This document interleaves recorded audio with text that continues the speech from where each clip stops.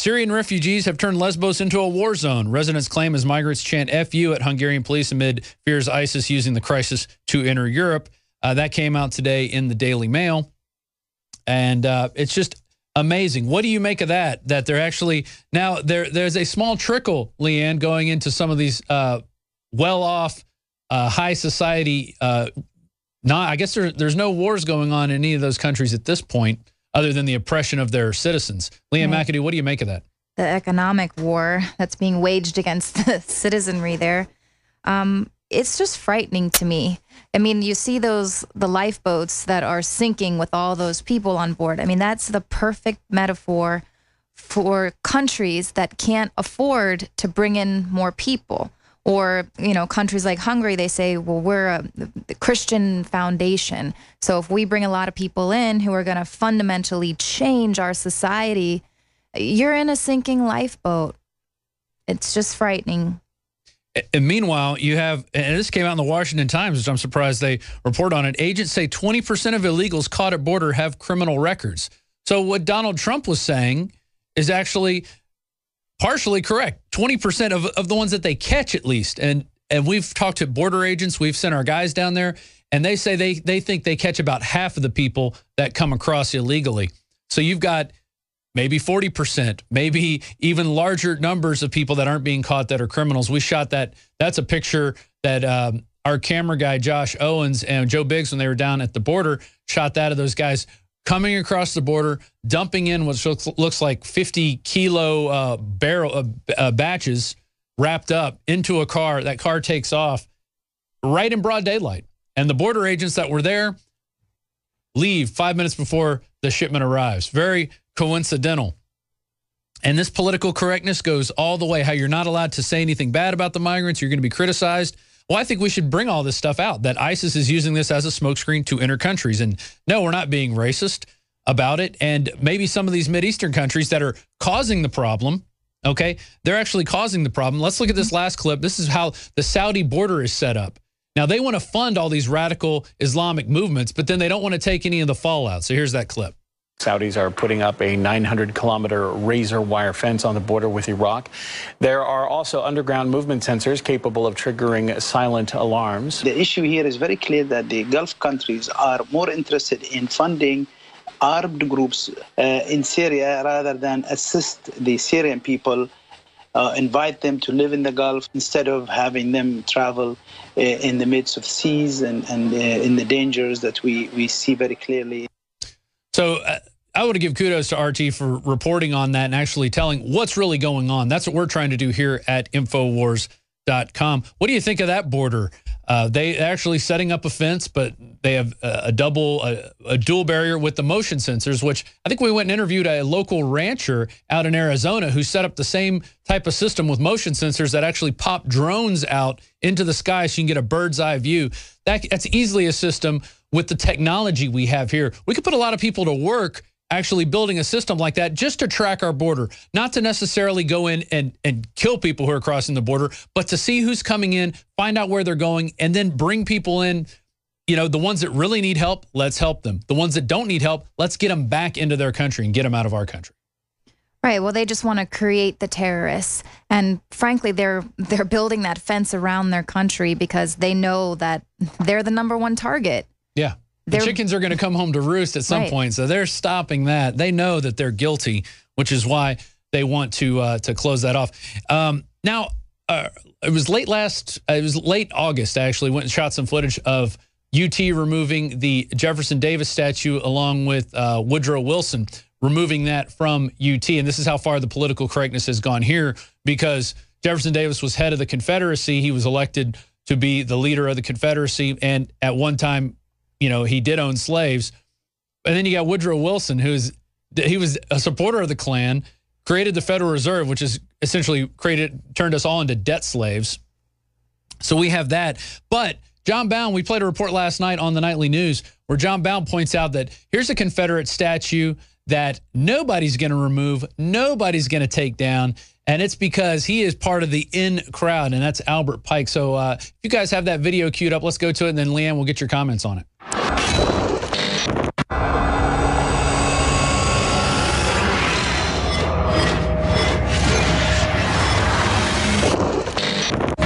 Biggs ready Recently, to go on? the University of Texas pulled the Jefferson Davis statue from its campus because of a growing irrational fear of American history.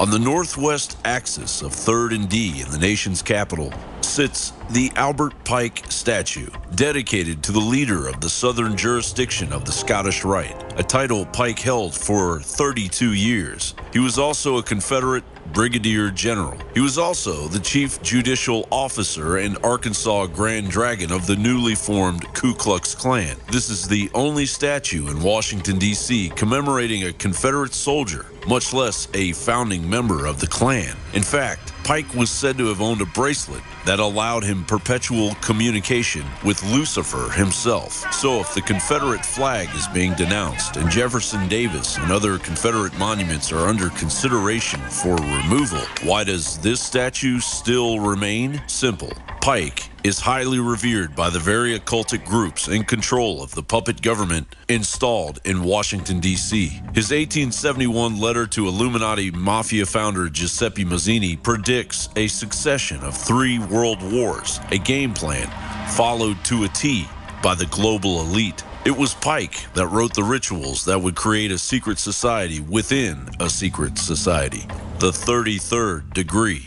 The 33rd degree would serve as a continuation of the Luciferian goals established by an older order known as the Order of the Palladium. All Master Masons brought into the higher degrees would have to take orders from higher Masons. This long list of initiates includes presidents, Supreme Court justices, and military leaders. It was Pike and Illuminati conspirators that infiltrated the world of Freemasonry, armed with a doctrine to establish a one-world order. These conspirators, such as Lord Henry Palmerston of England and Otto von Bismarck of Germany, built global hubs for the Illuminati, and these hubs, known as the Supreme Councils of the Scottish Rite, like the one located at 1733 16th Street Northwest in Washington, D.C., have been in operation ever since. Washington, D.C. itself is reputed to have been designed to represent a pentagram and the Masonic square and compass, which would add to the confusing manner in which the streets of the District of Criminals are set up. Masons have long argued that Pike was not a member or founding father of the Klan. However, the 1905 publication Ku Klux Klan, Its Origin, Growth, and Disbandment by J.C. Lester and D.L. Wilson clearly lists Albert Pike as one of its founding members. This book was intent on glorifying the Klan and its origins, hardly an effort to spread misinformation. If awareness grows, the very people behind the liberal agenda to spread political correctness while abandoning our ugly American history will have clumsily uncovered a nest of treasonous activity and Luciferian dogma exposed in the light of day. Albert Pike issued this statement to the 23 Supreme Councils of the world. We worship a God, but it is the God one adores without superstition. To you, Sovereign Grand Instructors General, we say this, that you may repeat it to the brethren of the 32nd, 31st, and 30th degrees. The Masonic religion should be, by all of us initiates of the high degrees, maintained in the purity of the Luciferian doctrine. Albert Pike, July 14th, 1889. John Bound for Infowars.com.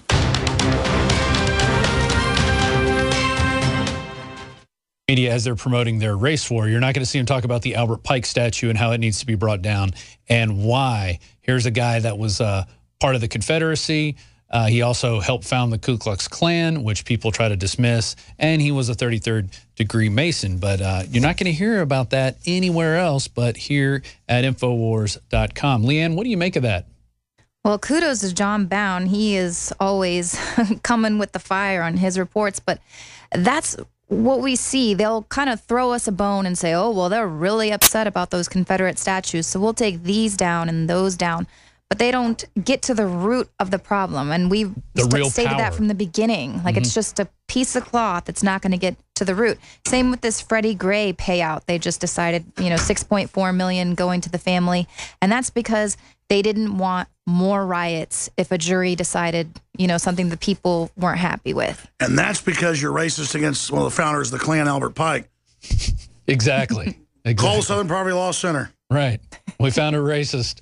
Yeah, it's just amazing. You won't even hear the name Albert Pike mentioned in any of those Confederate generals that they want to take down. You'll never even hear about him. And if you do, it won't be talking about how he was part of the Klan and part of the Confederacy and a Masonic 33rd degree Mason, probably higher than that. Yeah. And how he says that in his quote there, he wants everybody to follow the Luciferian doctrine. Well, it just goes to show you these dark oppressors that are ruling our planet and why it's so hard to affect change and to get people to wake up, and why we're programmed daily, television, radio, everything. I mean, there are dark forces that have been in place for a really long time. Totally agree. Hey, now this next segment, you're actually going to go on out and get ready for the news. I think you're helping Jakari with a couple reports. I'm going to have Joe Biggs sit in here. He's going to be modeling the Hillary for Prison T-shirt and talk about the reaction he got. He said he's worn it out a couple times, and he's got some amazing stories of what happens when you put the truth out there in people's faces. And I also want to remind everyone out there, those of you, that one person who gets the Hillary for Prison T-shirt autographed by Hillary Clinton, you get video of it, put it up on YouTube, send it to us. And I'm personally going to give you $100. I am not superly rich. I got kids that take all my money and spend it. So, but I will give you $100 definitely. And if Alex wants to match that or increase that, that's his prerogative. But me personally, this is what I'm saying I will do. Putting my money where my mouth is. I want to see her in prison. I want to see her sign that shirt. I want to see her pose in a picture with it because she doesn't really read it because our minds are so programmed to just see certain things. So she's going to see that and see Hillary for president 2016. Awesome, because prison and president start with a P. So I have no idea. I'm going to sign that. Thank you for showing up. And everyone that buys a shirt, get a picture of yourself in it and then tag her on Twitter and everything. Yeah, let's all show our support for Hillary and where we think she should go. I still think, people were debating today that now that Joe Biden's going to come in, he's going to take it. And Fox News is bowing down to Joe Biden, how he's going to be the savior. And nah, I think Joe's just another ringer to be thrown in to take away the eye of Sauron on Hillary. But we're looking at Hillary right now. We know what she's up to. So we'll be back. Our final segment of Infowars.com, The Alex Jones Show, Overdrive. It's Rob Dew hosting. Final segment of The Alex Jones Show. This is the Overdrive Hour. We're here every day, Monday through Friday, 11 a.m. to 3 p.m. I wanted to say 2 p.m., but now we're doing that extra hour overdrive. 3 p.m. Central, and then back from 4 to 6 on Sunday. Tonight we got the nightly news at 7 p.m. Jakari Jackson's going to be hosting. So I want to show you a quick article here from Food Babe. Food Babe, the shocking email from Monsanto, why I am submitting an FOIA request there on the computer.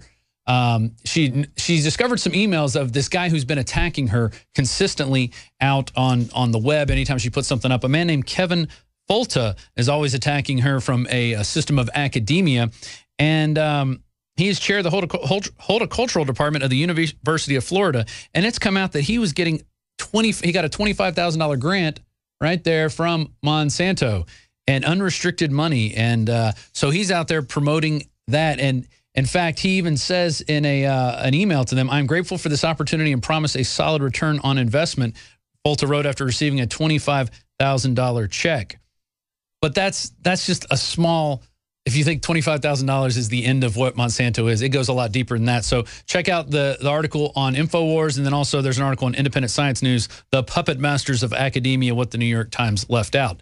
Now, finishing up here, I want to go to Joe Biggs. Let's get a shot of Joe Biggs wearing that Hillary for Prison 2016 T-shirt. Joe, I'm going to give you the floor. Tell me about those stories, especially about the one where you sat down at the bar and the guy wanted to come punch you out.